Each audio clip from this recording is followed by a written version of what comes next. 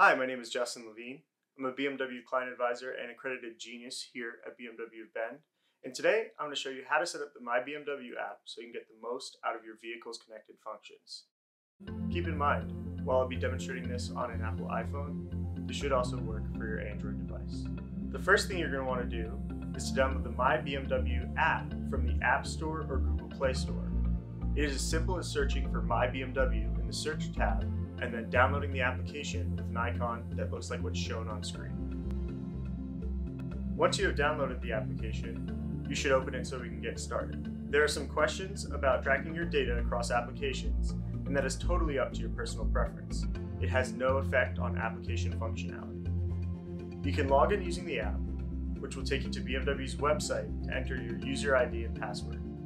If you do not already have a My BMW account, you can also set one up through the Register Here link on the login page or through the BMWUSA.com website. Once you have logged in, you'll have to set a 4-digit PIN. This is to keep you safe and also keep some security to your vehicle's remote functions. You could always opt in to using Face ID or Touch ID in the future if you do not want to enter your 4-digit PIN every time that you use your vehicle's remote function.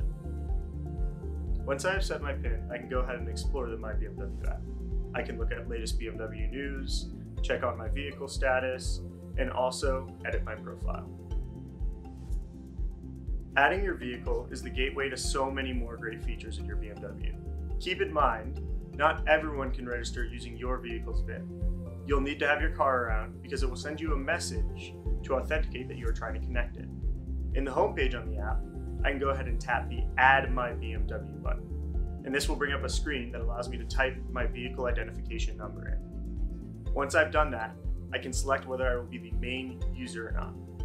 If you have multiple drivers with multiple My BMW accounts, only one person can be the main user.